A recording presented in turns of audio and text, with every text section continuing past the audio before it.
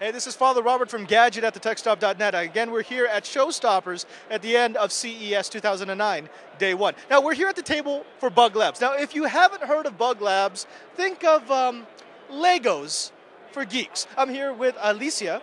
Alicia, I'm saying that.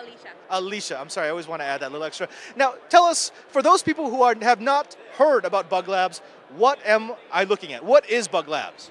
This is a modular gadget where you've got a base Linux computer, and you can clip on different modules to make the gadget that you want. So we have 10 different modules right now. We have a touchscreen LCD, a motion sensor accelerometer, camera module, GPS, audio, a breakout board, a Pico projector, 3G, Bluetooth, Wi-Fi, and a mini keyboard. Now that's way more than what you had last year at the show, right? What have you added since then?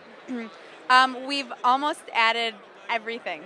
Yeah. I remember when BugLabs came out last year, it was you had the main board, and I believe you had the camera and the screen, and you were waiting for everything else. Exactly.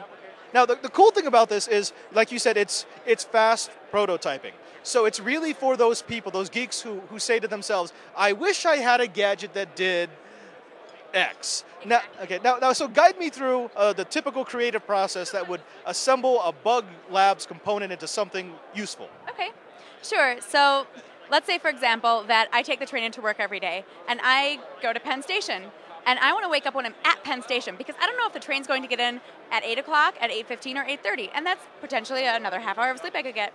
So I would take the GPS module and the audio module and attach it to my bug, and then the bug would wake me up when I got to a certain place in space rather than a certain time. So a GPS alarm clock. A GPS alarm clock.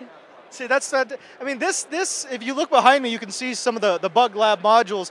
This is just, an ubergeek's dream, to be able to put something together and have it, be professional. You don't have to be good with soldering. You don't have to be good with circuit boards. You don't have to be good with programming. You just have to be able to have that idea and put it together. Yep. And now, okay, we got to talk about this because they're going to want to know price, availability. Availability is that we're shipping right now. You can get them within 2 days. And the price really depends on which modules you're buying. You can buy them as a bundle or a la carte. So the base itself, which is a fully programmable Linux computer, runs $249. Each module differs from roughly 40 to a little over 100. And the Bug Bundle, which is the base, and 4 modules, the camera, GPS, the LCD touchscreen, and the accelerometer motion sensor, is $579.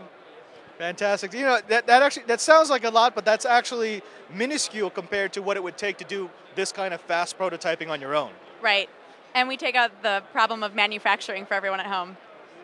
Well, thank you very much. I hope our audience understands exactly how cool this is and how ubergeeky it is. Alicia, thank you very much. Good show, and stay tuned for the rest of our CES 2009 coverage.